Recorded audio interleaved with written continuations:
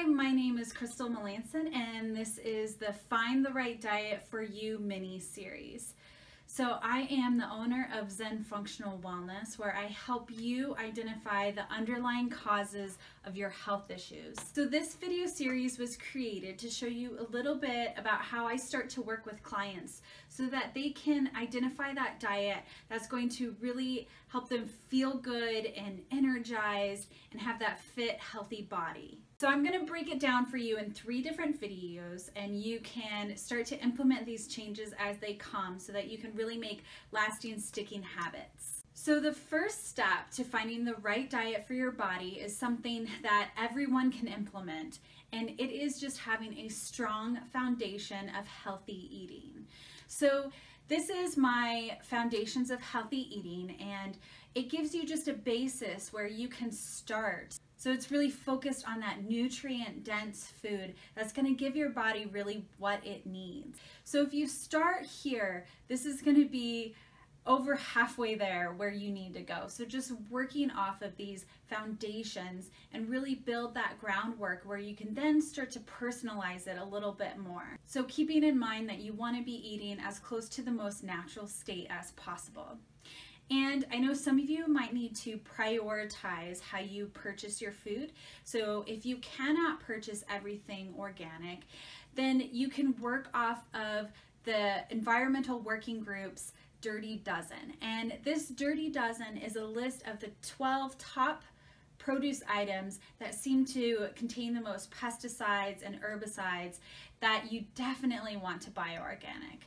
So you can go off of this list, they update it once in a while, and you can make sure that you are at least purchasing these items organically. They also have a Clean 15 that shows you the top 15 foods that are most likely to be clean, even if they are conventionally grown. GMOs, pesticides, herbicides, they all can really cause inflammation in your body, affect your immune system, and they even affect that oh so important gut bacteria. So we know how important that gut bacteria balance is. So another item that you really need to make sure you're getting quality of is animal proteins and products. So meats, and if you decide to do dairy products, eggs, these really need to be purchased organic, pasture-raised, grass-fed, sustainable.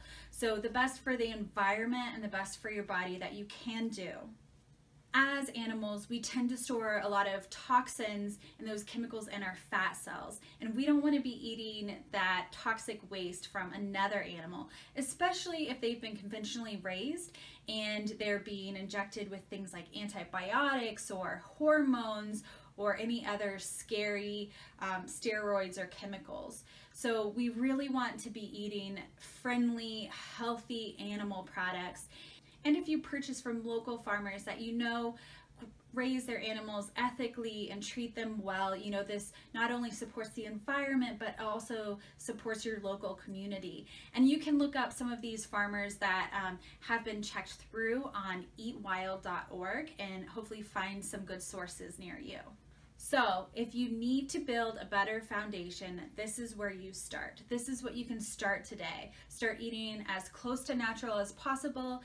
Follow these kind of foundational guidelines to get nutrient-dense quality food in your body.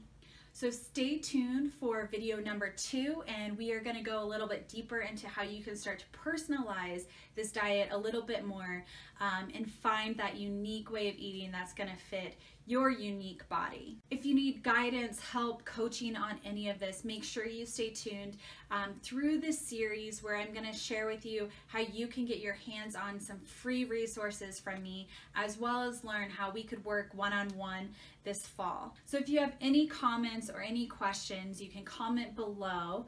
You can also contact me through zenfunctionalwellness.com. And please like and share this video if you found it beneficial or if you know someone else who would enjoy it. And stay tuned for video number 2.